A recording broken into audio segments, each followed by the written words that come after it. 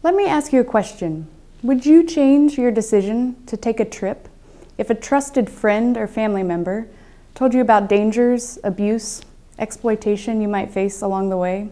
We know from decades of fieldwork around the world that many migrants leave home with little or inaccurate information about the journey ahead. The consequences of that information gap are obvious and well documented.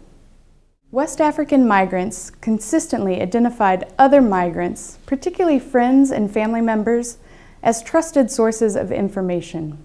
We needed a way to harness those voices, and the result is Migrants as Messengers campaign.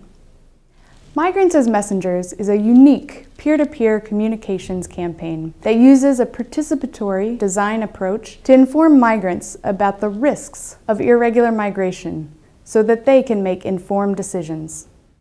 The campaign's innovative approach put the power of a mobile film studio in the hands of returnees who were trained to interview their peers about their experiences as irregular migrants. The results were a catalog of over 5,000 powerful and highly personal stories from trusted voices in a half a dozen languages and dialects that were shared widely across social media, radio, and at dozens of community events in Senegal, Nigeria, and Guinea.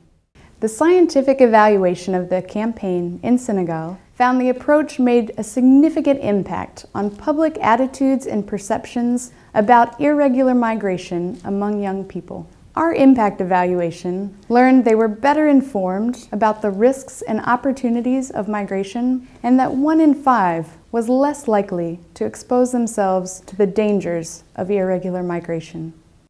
The impact evaluation proves that in the fluid context of migration, this particular approach, which places migrants at the core of peer-to-peer communications, actually works and should be replicated in other contexts.